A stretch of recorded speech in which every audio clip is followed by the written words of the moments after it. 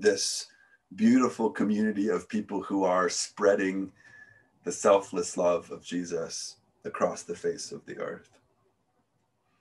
In terms of where we're at in our church life, especially if you're new, it's good for you to know that we are and have been since September been doing a home church kind of model for Grassroots, so that like this is the last Sunday in April, and on the last Sundays of every month we've been meeting like this in a larger group setting.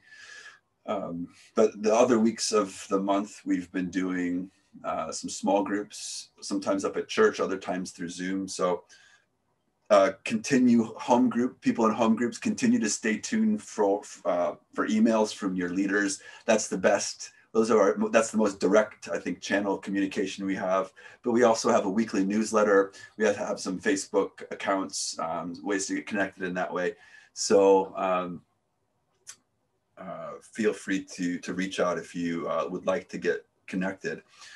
In terms of where we're going in the longer future, we're going to continue on in this way for the time being.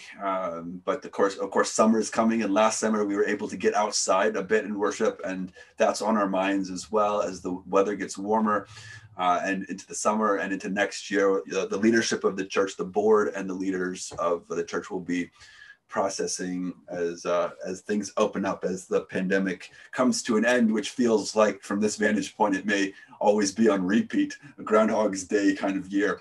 But this will end. We will be through this, and we will be moving forward. So we'll keep in prayer together about that. So there's not much else here to share today than a word of encouragement to you guys, as we all, I think, are all digging down deep into our internal reserves right now to find that place of resilience. So if you're struggling today at all to find your footing in general, you're in the right place. You're among a community of people who are figuring it out, doing our best. All of us in our own way have been knocked down. We've been in our denials. We've been in all sorts of places, and we're just all here in a messy, beautiful kind of way, as we're tempted, I think, to flail around a bit. But as a church, together, we're seeking to ground ourselves in God, who is unshakable, who is like a solid rock to us. And as we remember, as part of why we're here this morning is to remind ourselves, to remind one another that we need to give our hope and our strength to God. We need to find our balance in Him. He is a solid rock. So God is here in times of trouble, in times where we need strength, and we're here in His presence to link ourselves into Him again. So let's take a moment before the songs begin. We'll sing some songs today. We'll do a sermon. We'll do a communion element, and then we'll do a benediction at the end. So let's take a moment for all of us, wherever we're at today, from wherever we're coming, to remember that God is here. He is strong. He is ancient. He is wise. He is among us and ready to hold us fast. His hand is on our heart and on our shoulders today in a posture of protection. And He longs to heal us and lift us up today, if our hearts will allow it. So as we enter into this time, let's just say a quick word of prayer. Father, You are unimaginably wise. You are unimaginably close. And as we come to You today from whatever posture of life, whether it's full of joy and excitement, or whether it's full of sorrow and grief, whether it's full of pain and sorrow, or times of rest and contentment, all of us come from different angles to meet You here this morning in the center place of Jesus Christ. And we come to You not leaving the truths of our life behind, the realities of our life behind, but we gather them all up and bring them into Your presence this morning, as You are strong enough even to carry the loads of a whole community. So we love You, God, and we turn our hearts to You in song now, praising Your name. Amen. So I'm assuming everyone can hear us now. And in this empty room, as I look out, and I now feel like I can say something without any, there's no feedback, right? There's no one here to say, Matt, you can't say anything, you can't keep talking. So with that in mind, I had a thought, and I'm gonna share this thought, and I've been on the computer end of this, so I know that my voice is probably coming through your little crackly speakers, and there are kids maybe running around and whatnot. So I'll keep it short, hopefully. My thought is, as we sit in this empty room, us on this end, and begin, to sing songs and worship, I was thinking, isn't it interesting how at different points in our faith journey and just kind of generally moving around our day, we can take for granted those things that if we were to have them today, we would celebrate. Yet when we have them, we don't know to celebrate them perhaps as much as they could be. And so my example this morning is it's tough. It's tough to be in an empty grassroots church. And I recognize now how much of a blessing, how much of a godly provision it is to be together and share a space together and just see each other's faces.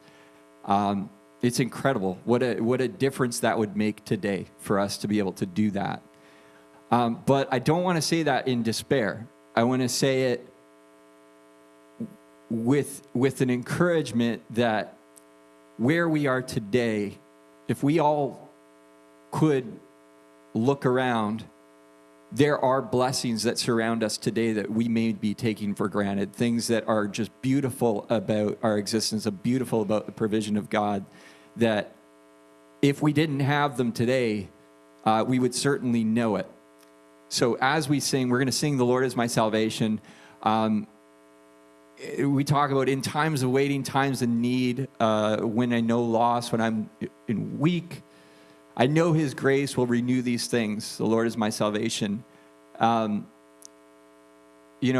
are complexities surrounding, various things that are challenges in our lives that don't feel like they're going to be resolved. But today, my encouragement is as we sing this song, as we worship, let's recognize, let's really focus in on those areas of our lives where we can really see God at work. Let's look for them this morning.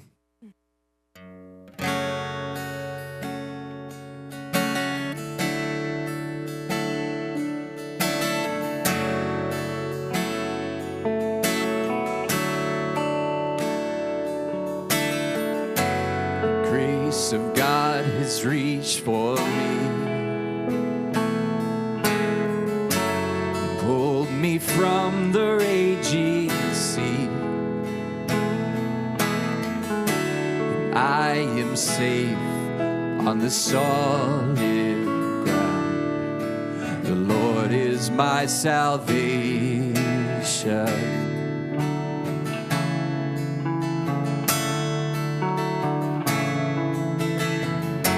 I will not fear when darkness falls.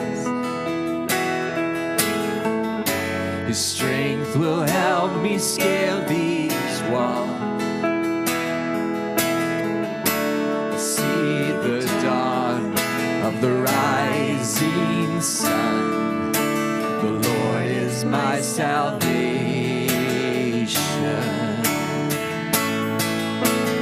Who is like the Lord our God, strong to save, faithful in love. My debt is paid and the victory won. The Lord is my salvation.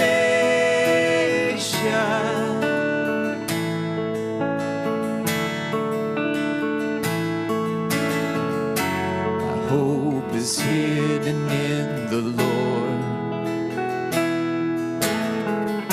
He flowers each promise of His word. When winter fades, I know spring will come. is my salvation.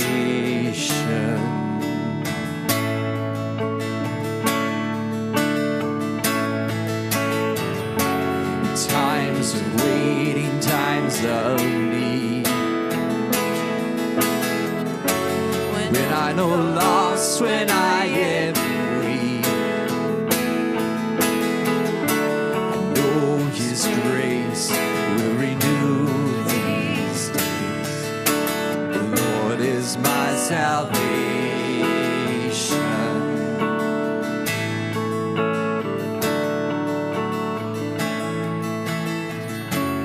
When I reach the final day, He will not leave me in the grave, but I will rise. He will call me home. The Lord is my salvation.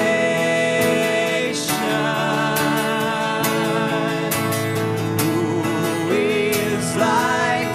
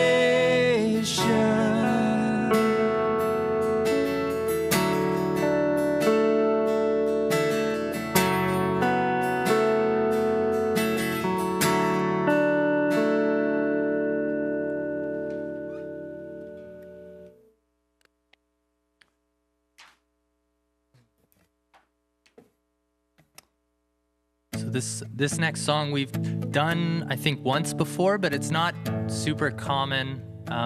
So if you don't know it, feel free to just focus on the words and latch on to this theme of God's love, His strength, His security that He has for us in these challenging times.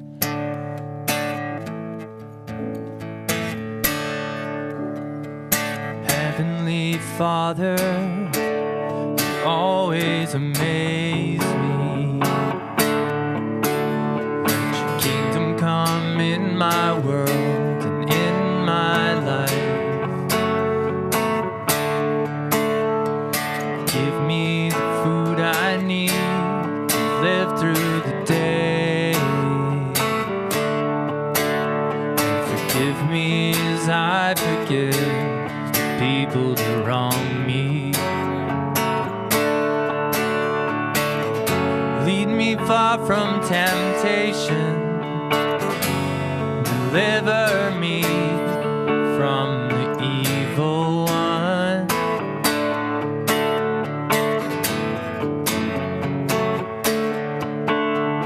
I look out the window, the birds are composing, not a note is out of tune. Out of place. I walk to the meadow, stare at the flowers, better dressed than any girl on her wedding day.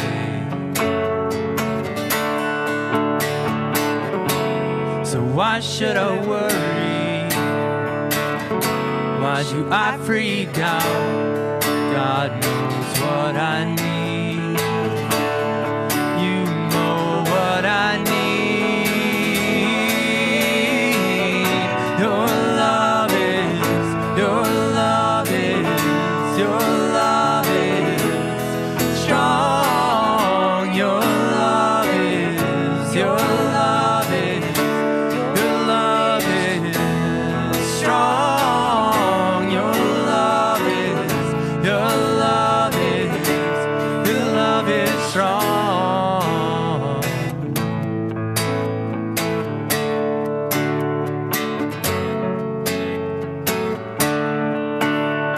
The kingdom of the heavens is now advancing. Invade my heart, invade this broken town. The kingdom of the heavens is buried treasure. Would you sell yourself to buy the one you found? And two things you told me: that you are strong and you love me. Yes, you love me.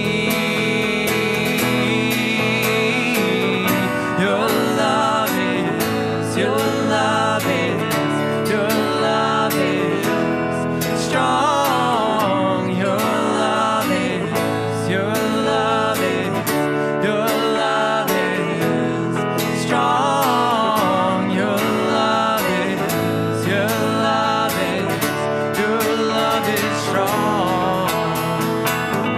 Our God in heaven, hallowed be thy name above all names.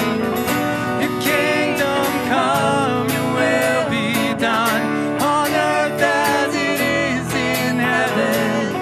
Give us this day our daily bread. Forgive us weary sinners. Keep us far from our vices and deliver us from these prisons. 'Cause your love is, your love is, your love is strong. Your love is, your love is, your love is strong. Your love is, your love is, your love is strong.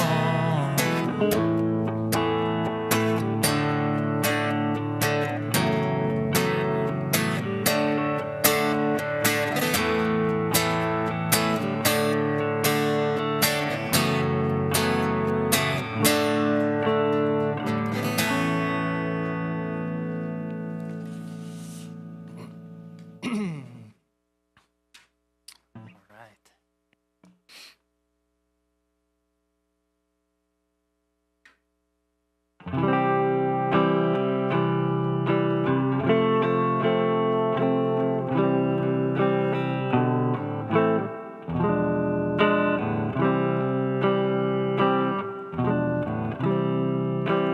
My hope is built on nothing less than Jesus' blood and righteousness. I dare not trust the sweetest frame, but wholly lean on Jesus' name.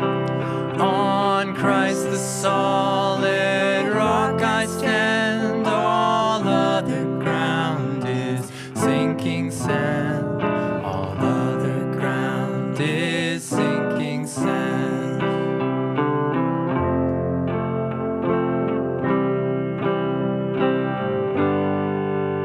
When darkness veils his lovely face, I rest on his unchanging grace. In every high and stormy gale, my anchor holds within the veil. On Christ the solid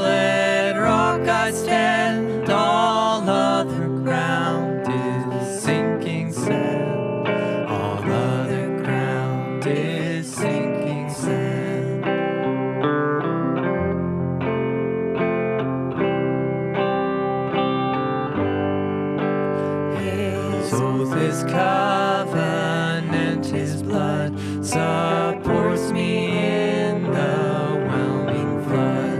When all around my soul gives way, he then is all my hope and stay.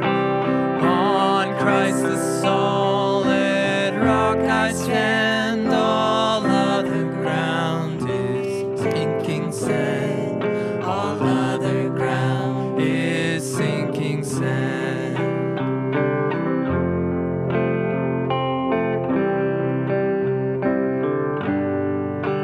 When he shall come with trumpet sound, oh, may I then in him be found. Trust in his righteousness alone, faultless to stand before the throne. On Christ the solid rock I stand, all other ground is sinking sand. All other ground is sinking sand.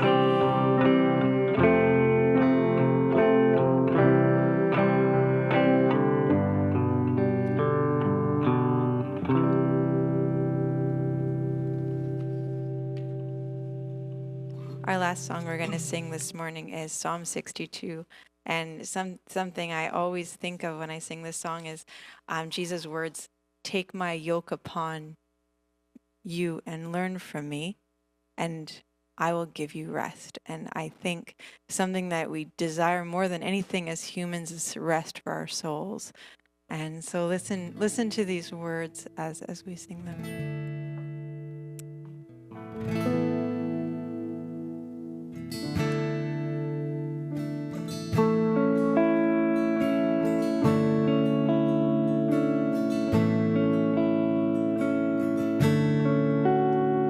My soul finds rest in God alone, my rock and my salvation, a fortress strong against my foes, and I will not be shaken.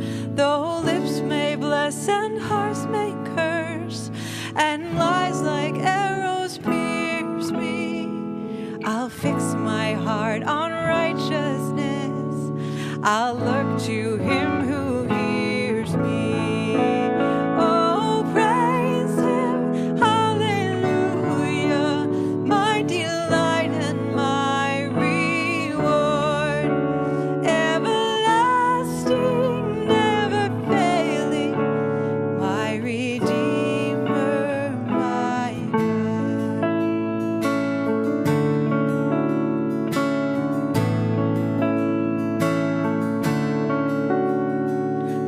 rest my soul in God alone, amidst the world's temptations.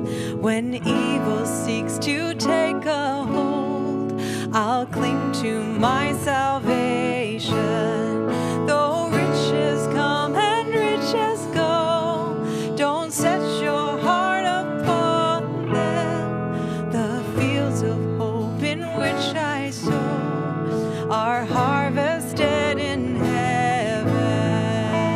Oh, praise him, hallelujah, my delight and my reward, everlasting,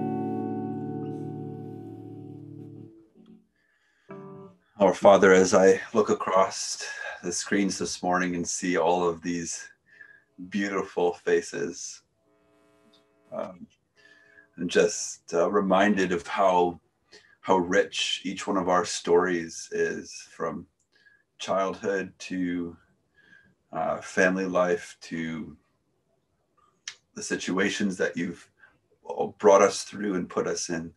And while I don't know the full extent to everyone's story or how you're working in each life here, I know that you are working so intimately and perfectly at the complexities of our life. And so this morning, as we come as a group to pray together, what a privilege it is to hold up the prayers of this community in this moment to you.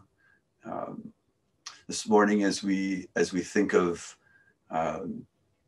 as we hear these words, as we sing the songs, Father, I know in my heart there's so many things stirring up that might feel like distractions, but actually they're probably more places where you're whispering into and ministering to things that I'm worried about, things that I'm anxious about, things that I'm grateful for, things that make me feel sad and uncomfortable, and things that make me joyful. And we just recognize this morning, as we move into a time of sitting at your feet as your students in your word, we know that you are a God who is with us and in ways that we can't even imagine. So this morning, as I lift up these prayers, as we begin to put our hearts and lift them up into your hands. Now, some of us and most of us probably have individual prayers, but this morning I'm praying for the community as a whole. I'm praying that you would continue to bind us and knit us together. Would you continue to grant us a sense of fellowship and open our eyes to the awareness of each other? Would you help us to forgive those who we need to forgive? Would you help us to soften the criticisms and judgments that we might have against the people that rub us the wrong way? Would you open our eyes to the fact that we are your sons and daughters? We are your princes and princesses, really. We have that hidden nobility in us of being your children, because you are King and you are Lord of this whole universe. And so Father, I pray for anyone today who might be feeling discouraged in their life or discouraged in any possible way. And I pray that you would whisper into that discouragement words of promise, that you are a God who will finish the work which you complete, that you are a God who does not leave or abandon us, even when it all may feel like there's darkness around us. Those words from Psalm 139 are coming to my mind just now, that even though darkness may surround us, darkness is not darkness to you. For you, your light casts away the darkness. And I pray that for those who need that in their lives this morning, they may even feel that as you minister to them through the music and the words, that a light may come into our lives. For those, Father, who may be finishing things or just beginning new things, I pray that you would give them good endings and good beginnings, especially if it has to do with, like school or relationships in their life that are maybe just beginning. I pray that you would infuse yourself into those places.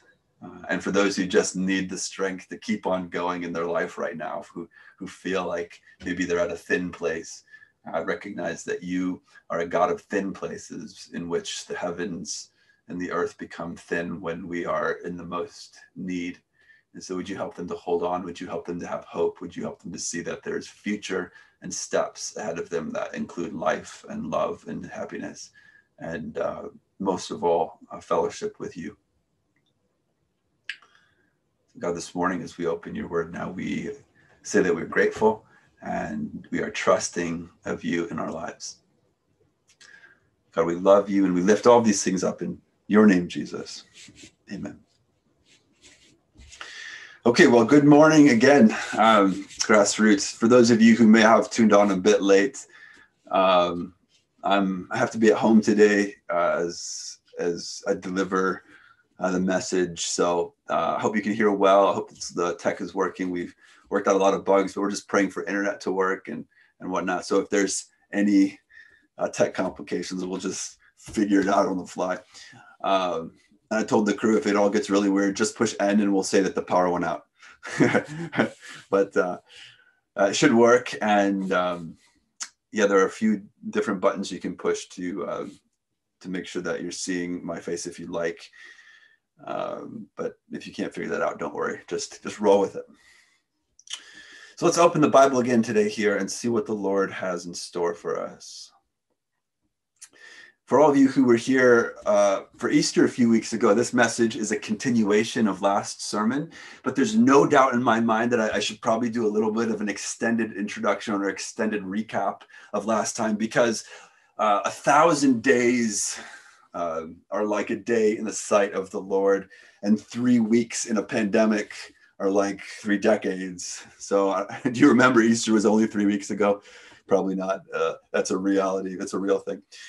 So last time at Easter, we were with Mary Magdalene, who was a close friend and a follower of Jesus, and Peter and John. They were at the tomb of Jesus on Easter morning, with Mary getting the chance to see a few angels appear in the tomb, and just a few moments later, getting to be the very first person to see and witness the resurrected Jesus. And really, we were asking one central question last time, which was, what does it mean to be a witness of the resurrection? Like Mary Magdalene, what does it mean to be a witness of the resurrection? So we talked about how Jesus came and gave a commission to his disciples to help free the world from slavery and the effects of slavery. Remember, he comes to them on Easter Sunday evening and says to them, "Peace be with you. As the Father has sent me, I am sending you." And with that, he breathed on them and said, "Receive the Holy Spirit. If you forgive anyone's sins, their sins are forgiven. If you do not forgive them, they are not forgiven."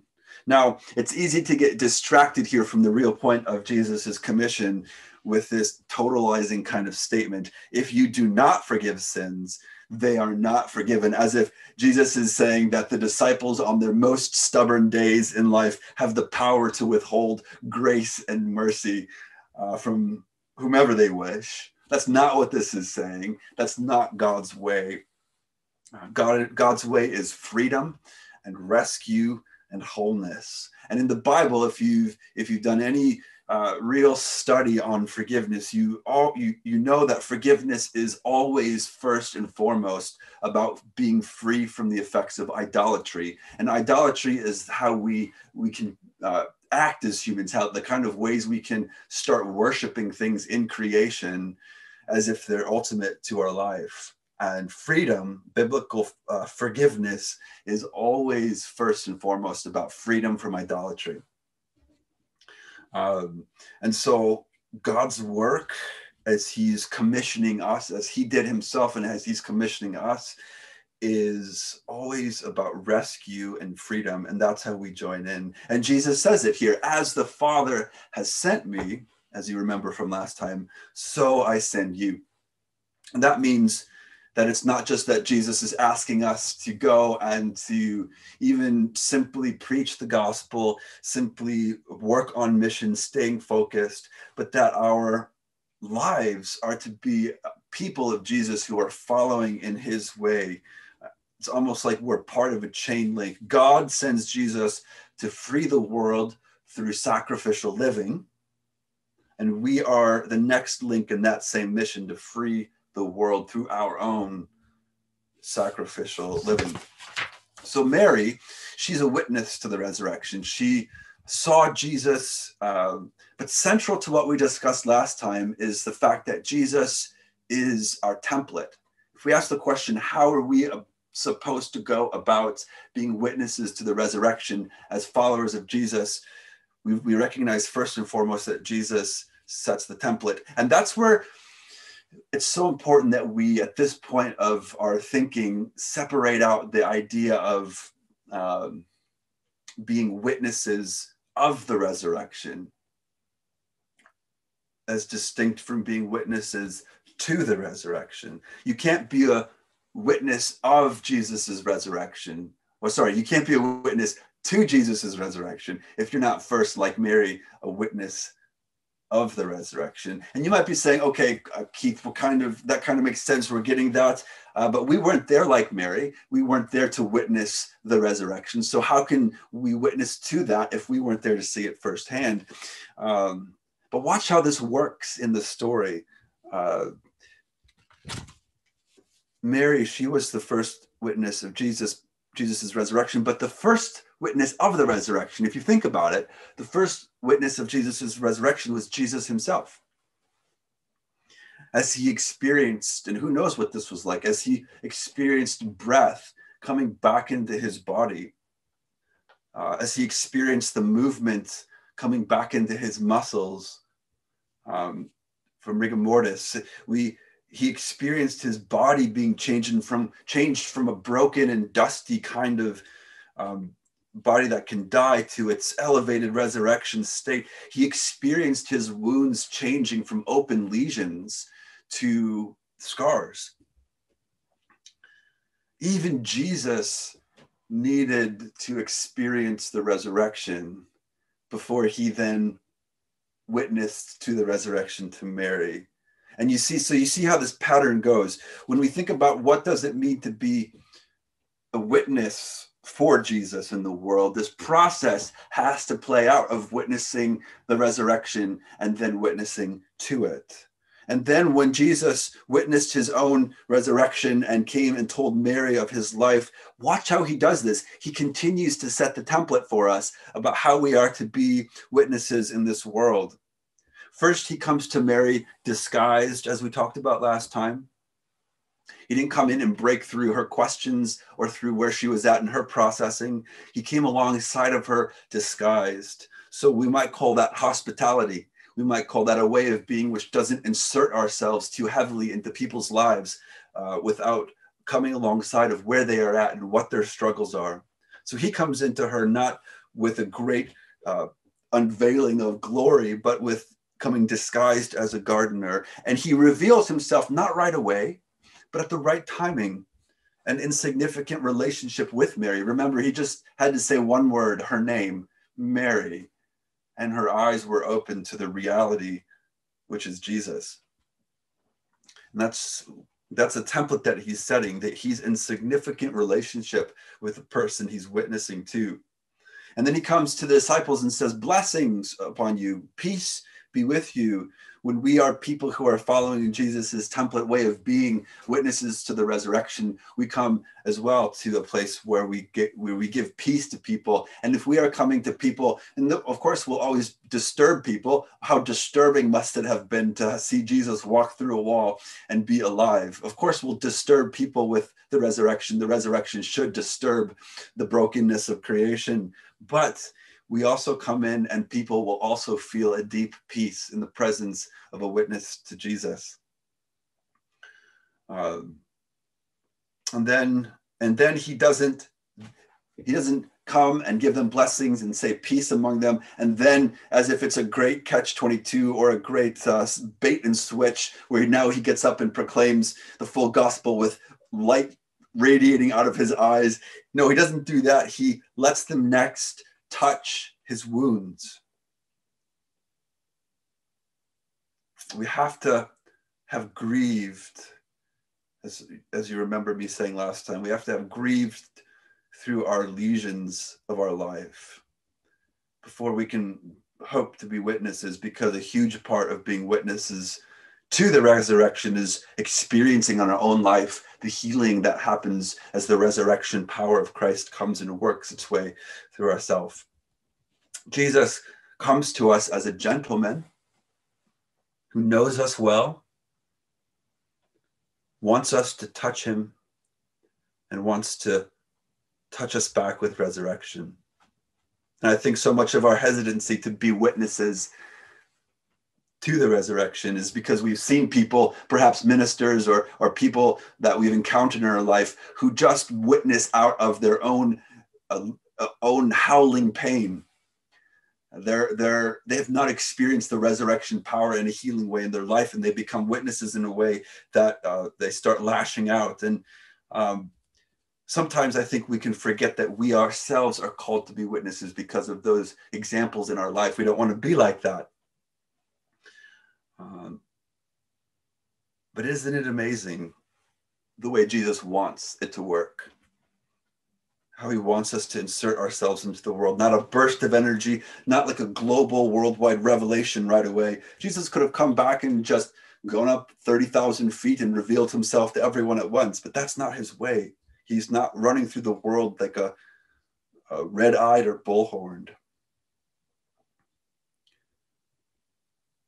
And so he says to his disciples, as God has sent me, so I am sending you. And so like the early disciples, we have that question in mind. And I'm not going to go through this. I went through more of this last week, but we always have the question in mind. What does it mean to experience the resurrection? And to experience the resurrection is not easy. It doesn't just come. So much of us want resurrection to be easy, as if it comes into life and it should be laid in our lap and we should experience it. And if we don't experience it with little effort, then it must not be real. We live out of that way. When we recognize that the reality of Jesus matches the reality of the world that we live in. Nothing in this world comes easy. Nothing good in this world comes without fighting for it and working for it. And we know that when we live a life of what we might call laziness, or we might call, what's the word I'm thinking of? Just kind of the sense of being immobile, it's spiritually immobile. We know that life languishes, it kind of atrophies, it becomes a bit difficult to move around in. So we all need to recognize that at some level, experiencing resurrection takes effort and takes work. And that effort starts with the effort of grieving. It's not that we just have to, squeeze resurrection out of our life. It's that resurrection comes through the hard work of grieving, opening our eyes to the truth of life and how it works. And so often we find when we do that, life is so different than we have always wanted it to be. And this is ongoing work. But again, that's the question. We must experience the resurrection. And it starts with grief and comes through our life, and then we share out of it. And this is where so I did a bit of longer bringing us up to speed. And this is where part 2 really begins. It's an interesting pivot to think about the Acts chapter 1, where we hear about the resurrection from Luke's vantage point. Jesus comes and spends time as a resurrected Jesus with him for many days. But it's interesting to move to the very end of the book of Acts, like we're going to do today, because Acts is the story of how the first followers lived out this experiencing of resurrection and moving to being witnesses to the resurrection. It's a story, the book of Acts is a story that narrates kind of the first few years of the disciples figuring out how to do this. And if you read the book of Acts, and if I would suggest you do it, get into the book of Acts, give it a good read through. It'll do you a lot of good. I was thinking the other day that, we do sometimes struggle with studying the Bible, getting into it. It's all of our jobs. It's all of our, it's the most direct way that the Lord speaks to us through his living word. And we think, well, that's difficult. We have a lot going on in our life. Of course, that's true. But, I don't know if you guys are Marvel fans and are like watching now the Disney Plus versions of Marvel, like WandaVision and now Falcon and the Winter Soldier. I don't know if you're into that at all, but if you are, you're probably also reading all sorts of articles online about the minute details about these stories. People wondering, like, why does the Winter Soldier and the Falcon throw Captain America's sword differently than Captain America threw his, or it's not his sword, his shield? Why do they throw it differently than he threw it? I'm telling you guys, as a biblical scholar, that's the level of questioning with excitement of detail that you get into the scriptures and can ask. And so when we love something, when we're really interested, when we're really devoted to it, those things aren't a chore, but they become curiosities which we cannot shake. And so, I think get into the book of Acts, read it beautifully. You'll find the story of hope just moving through the book of Acts in such a beautiful way. But today we're going to go to the very end of the book, the last real story in the book, which starts in Acts chapter 27, as the disciples and Paul here is following the pattern of Jesus's resurrection. And we know the last story as the story of Paul and his shipwreck experience. And so if you've read through the book of Acts, you know that Paul was preaching Jesus as king. And because of that, he was jailed because there was another king in the Roman world. His name was Caesar, and Caesar's had his influence stretched across the Mediterranean world. And because Paul was preaching another king, he was put in jail. And you can watch in chapters 25 and 26 of Acts how Paul is testifying to the resurrection and the power of the resurrection.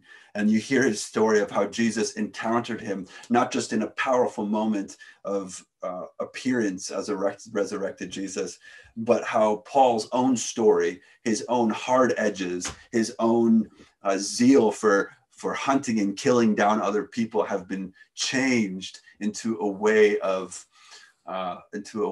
loving and living softly and with his passions purified. He has experienced the power of resurrection in his life, and he's preaching about it beautifully. And so we meet him here in Acts chapter 27 as a prisoner of the Roman state, really. And he's on trial. He's getting ready to be on trial for preaching the kingship of Jesus. And Luke tells us that, and Luke is here at this point with Paul, and he's beginning to narrate because Luke was on this shipwreck as well. So Luke tells us that when it was decided that we would sail for Italy, Paul and some other prisoners were handed over to a centurion named Julius, who belonged to the imperial regiment. And so now we're being thrust into the ancient Mediterranean world, where the shipping industry on the Mediterranean Sea was a hot spot. And Paul, he's not on a slave ship. These are not slave ships that they get on, but a general ship that was maybe shipping passengers or food or supplies across the Mediterranean world. We know that Egypt always felt so far away from Rome, but they had a shipping lane that went straight on, so they could get there quickly. So Paul's not on a slave ship, but he's in chains. He's being watched by a centurion, a soldier of the imperial regiment, which is Caesar's own guard, and so he and a few other prisoners are under the Julius, the centurion's watch. And before they set sail, Luke tells us that this Julius allowed Paul to get some help from his friends. So Luke and the person named Aristarchus, Luke tells us, are accompanying Paul. And so Luke tells us that as they started sailing, you get this idea of a ship full of different kinds of people. Paul probably in chains, sitting below with a few other prisoners. Luke tells us that the winds were against them, so that they kind of crawled along the north shore of the Mediterranean by Turkey. And because the winds were so hard against them that they weren't going as fast as they had expected. And this was a great frustration. So they at a port city, Julius decides to get on a different ship to get them to Rome quicker. And Luke tells us again that this ship, you just imagine the scenario. There's an owner of the ship and a captain of the ship, and the ship is coming from Egypt, sailing to Italy. There are lifeboats which are tied to the side. There are ropes which will eventually hold the ship together. There's an anchor and cargo and tackle, and the ship was moving slow, and they were losing a lot of time. And so they finally got to a place where they should have just stayed still. They should have just paused because as Paul knew from traveling that part of the world and traveling through ships, he knew well that it could get treacherous on a big lake or a big sea. Those of you who've been out on Superior past the breakers know about this. So the ship was moving slow and they landed at a port, and Paul at some point comes up to the captain of the ship, the leaders, and says to them, "Men, I can see that our voyage is going to be disastrous and bring great loss to the ship and cargo and to our own lives as well." But instead of listening to Paul, the centurion and the owner of the ship just kind of forge on ahead.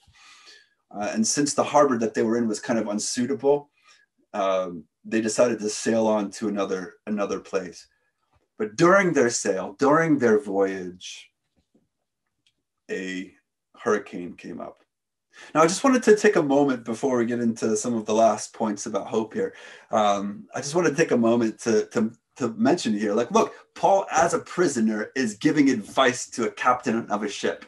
And it's one of those things that I think we should pay attention to, because we should have a voice during the shipwrecks of our society, when our leaders are aimlessly forging ahead.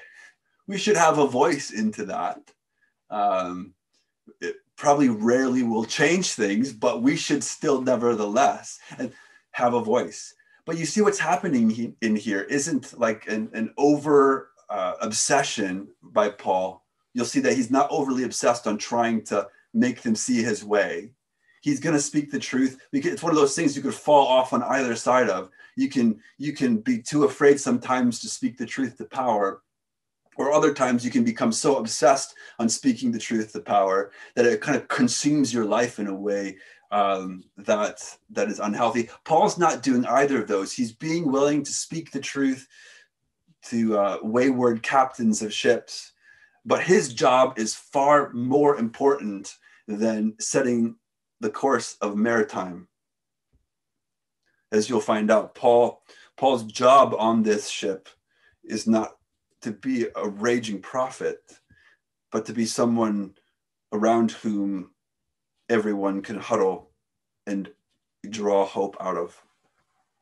So Paul says that, or Luke says that, when they're in this hurricane situation, rather than being in port, they're being dragged out to the middle of the sea. The mast breaks, and everything looks like it's going to be lost. And when Luke says that when neither sun nor stars appeared for many days, I think I just draw so much out of this for us right now. When the sun nor stars had appeared for many days, when we haven't seen one another, when society hasn't been functioning for many months, and the storm continued raging, Luke says, and this is the hope part here, when we finally gave up all hope of being saved. There are 276 people ready to give up hope.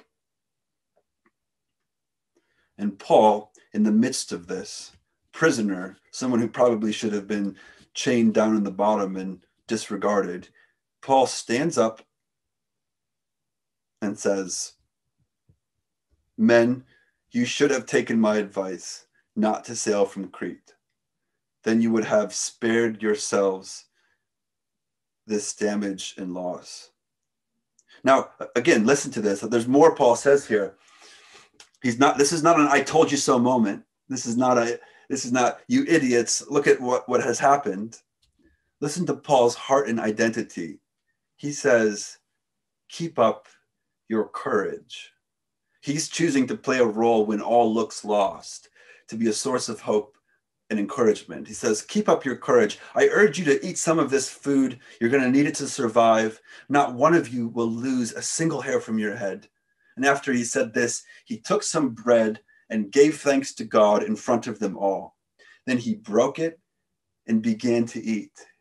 What is Paul's main job as a person of resurrection hope? He's not standing up trying to give them 4 points of salvation. Yeah, that's important. We know that and as we cling to Christ, we are saved, and we need to lead people to cling to Christ. but he is doing a communion service. Everyone's huddling around him, and he's taking the last few rations and he's turning that into sacred Eucharist. He took some bread, gave thanks to God, and he broke it and began to eat. They were all encouraged, says Luke, and ate some food for themselves. Altogether, there were 276 of us on board. And when they had eaten as much as they wanted, they lightened the ship by throwing all the grain into the sea.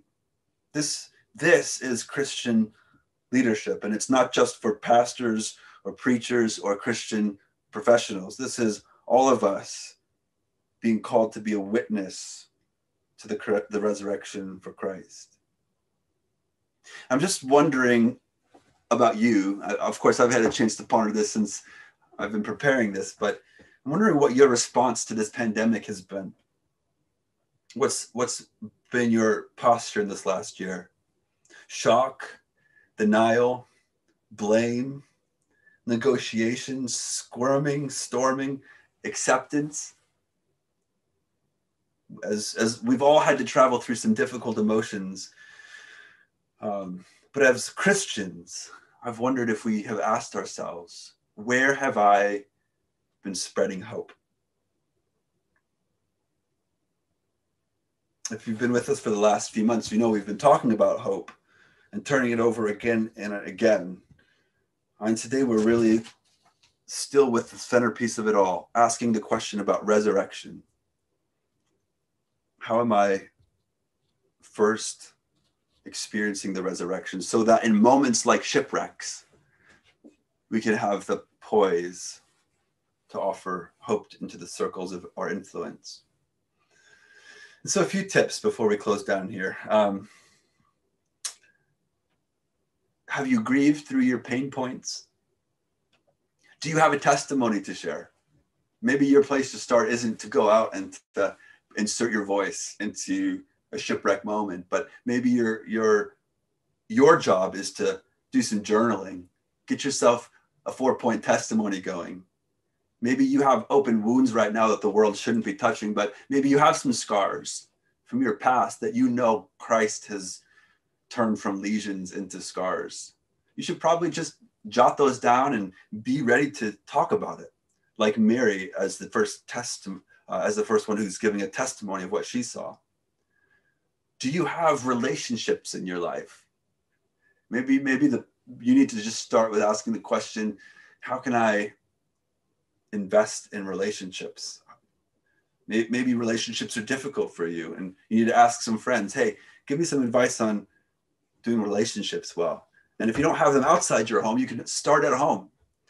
Resurrection and the resurrection power is close by and pulsating through our lives, even in shutdown. It doesn't have to be perfect before you start opening your mouth to being a witness to the resurrection. It doesn't have to be perfect. Of course not. God is taking our poor words and making a great symphony out of them. But who are the people you know that they know that you love them, they know that you know their name, and would love to hear a word of hope from you? And then just live in a way where people have to ask,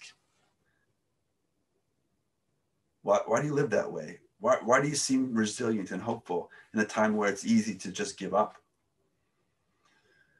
And maybe some of you today simply just need a reminder that you are called to be on mission. You know, I think there are so many poor ways we can go about being witnesses. But we can never lose sight of the fact that our identity, our linked inness to reality always comes with a call to be people who are spreading what resurrection around us. And maybe you're not in a place where you're experiencing resurrection, or maybe you're not in a place where you're ready to talk about it. But the point of community, the point of being together is that in a church setting like ours, there are always people who are in season, whose testimony we need to listen to. You'll remember that in the story of Paul's shipwreck, if you've read it, that one of the key elements towards all of people's salvation there in that scenario, is that they shouldn't get on the little lifeboats and try by themselves to get through the storm. Paul says, if you try to jump ship and get on a little boat, a lifeboat, and save yourself or save you and a few of your friends, there's no way you're going to make it through the hurricane. You got to stay on this massive structure. And this massive structure of the people of God will oftentimes crash into shore and be dragged and be broken apart. But we will make it to shore together. And that's the safest way. So sometimes we need to lean on other people's faith and other people's testimony for a time. And that's why the practice of community is so important, as well as communion. Now, I wonder in your life what it might look like for you to get serious about experiencing resurrection. It's pulsating around us, ready for our willing hearts to open ourselves to them. Or I wonder if maybe some of you, I wonder what it would look like who are ready, or in a season of life that are ready to open their mouths and help the world around them touch the ruins. I wonder just who around you is waiting and eager to hear about that kind of story. Only you can answer those questions. And I challenge us today to be people who do this. What difference will it make in Thunder Bay as this whole community is going through a shipwreck experience if the people of God learned what it was to witness to the power of the resurrection? So I'll leave you with that today, and we'll head to communion. So if you have some crackers or juice or some wine or bread ready, now's the chance to grab them. I've got a few things here together. I love the fact that when you preach and go through this story, we're reminded about how powerful communion was in that moment for those on the ship. So Christ our Lord invites to his table all who love him, who earnestly repent of their sin and seek to live in peace with one another. Therefore, let us confess our sin before God and one another. Merciful God, we confess that we have not loved you with our whole hearts. We have failed time and time again of being an obedient church. We have not done your will. We have broken your law. We have rebelled against your love. We have not loved our neighbors, and we have not heard the cry of the needy. Forgive us, we pray. Free us for joyful obedience through Jesus Christ our Lord. Amen. On the night in which he gave himself up for us, he took bread, gave thanks to you, and broke the bread. He gave it to his disciples and said, "Take, eat. This is my body, which is given for you. Do this in remembrance of me."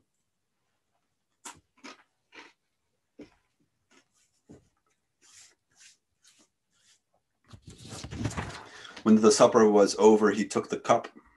He gave thanks to you, and gave it to his disciples and said, "Drink from this, all of you. This is my blood of the new covenant, poured out for you and for many for the forgiveness of sins. Do this as often as you drink it in remembrance of me."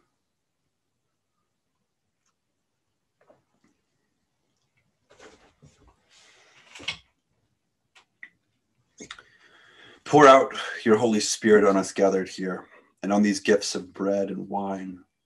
Make them be for us the body and blood of Christ, that we may be for the world the body of Christ, redeemed by his blood. Amen.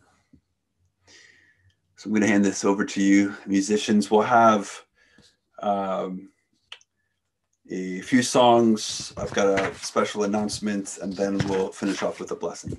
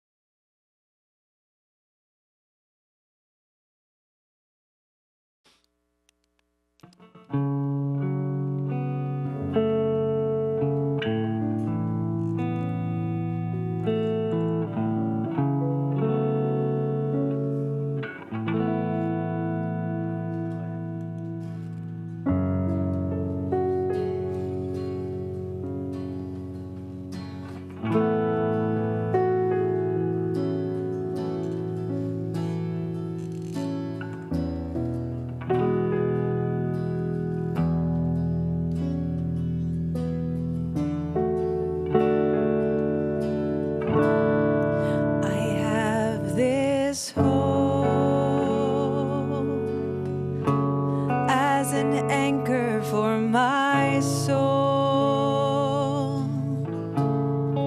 With every storm,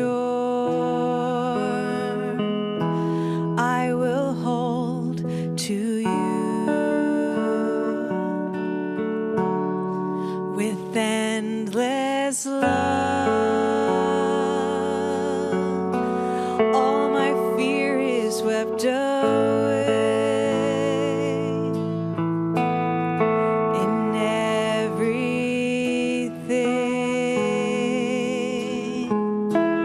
I will trust in you.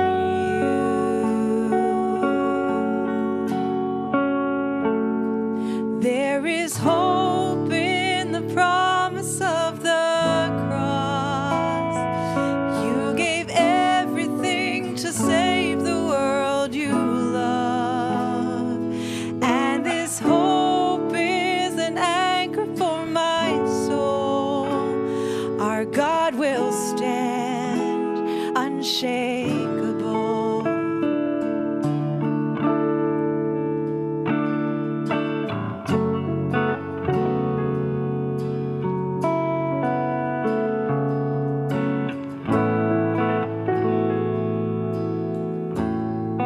Unchanging one, who was and is to come. Your promise sure, you will not let go. Let's sing, there is hope. There is hope in the promise of the cross. You gave everything to save the world you love. And this hope is an anchor for my soul. Our God will stand unshakable.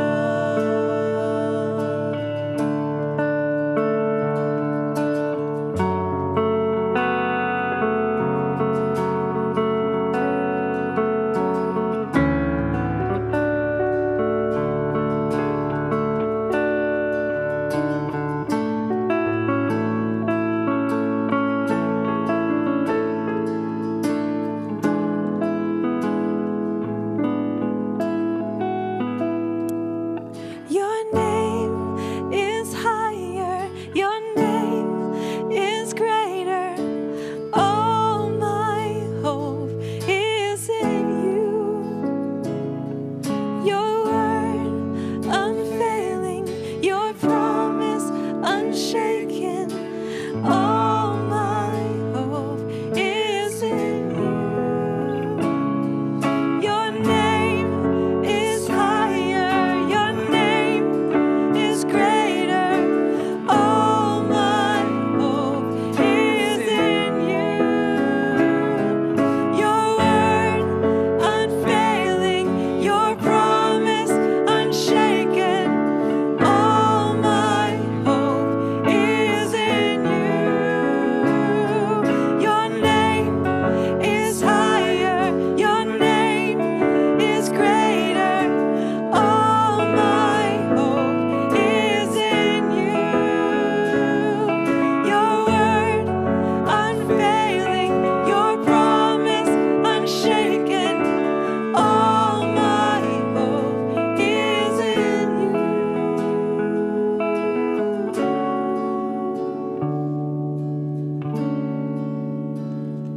There is hope in the promise of the cross. You gave everything to save the world you love. And this hope is an anchor for my soul. Our God will stand unshakable.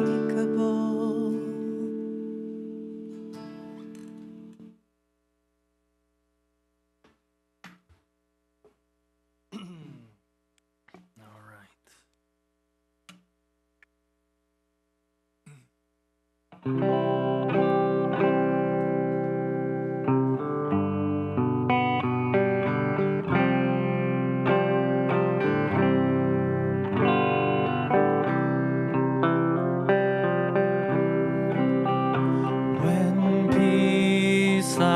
the river attendeth my way, when sorrows like sea billows roll. Whatever my lot, thou hast taught me to say, it is well with my soul. It is well with my soul. With my soul, it is well with my soul.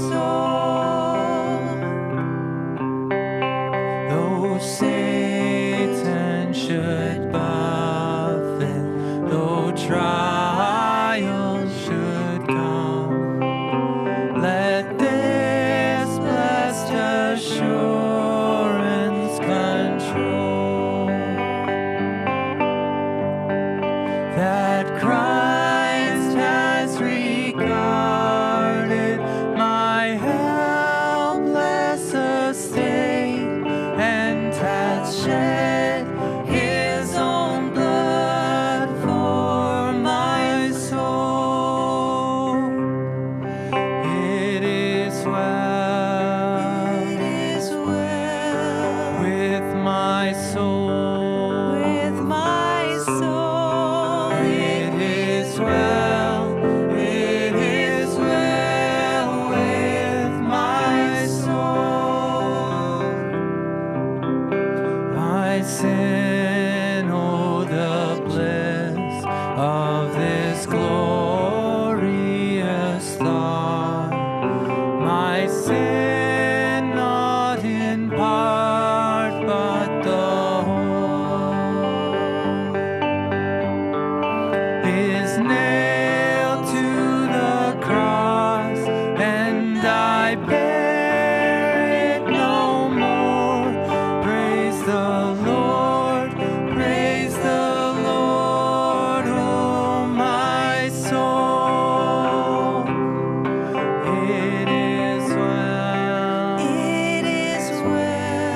with my soul. with my soul, It is well with my soul.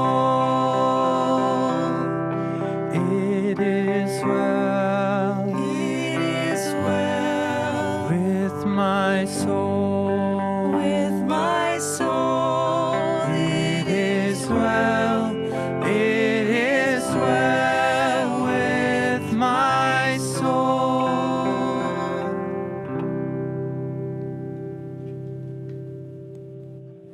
Thank you, Pastor Keith, for sharing what's been on your heart and mind as you and Eve continue to discern God's will for you and your family. I think I can speak for everybody at Grassroots Church when I say we're just so thankful for your steadfast care and leadership at Grassroots Church over the past 5 years. Over the coming weeks, I invite all of us to be praying for you and your family, to be praying for God's will in the next steps of Grassroots Church. Keith's kind of alluded to this too, but whatever emotions you're experiencing towards this news, it's okay. I invite you to give yourself some time to process and reflect. If you feel like you need some help with that or want to talk through the emotions, you can contact myself or another board member in the coming weeks. So I just want to close with a prayer. Please join me. Creator God, thank you for your continual love and your undeniable goodness. Father, thank you for Keith and for Eve, for their family and for their commitment to following you even when it's hard. Please continue to guide Keith and Eve and their family, protect them. God, give them strength and your true comfort. God, we pray today for the folks who call Grassroots home, that you would also comfort them, be with them, and support them as they grieve and as they celebrate with Keith and Eve in the coming days and weeks. Thank you, God, that we can trust in you, and thank you for your continual reminders throughout Scripture and history that you are working for restoration and renewal. Help us to hang on to your goodness and your hope today and each day. Amen. So the service is officially ended. You may go in peace.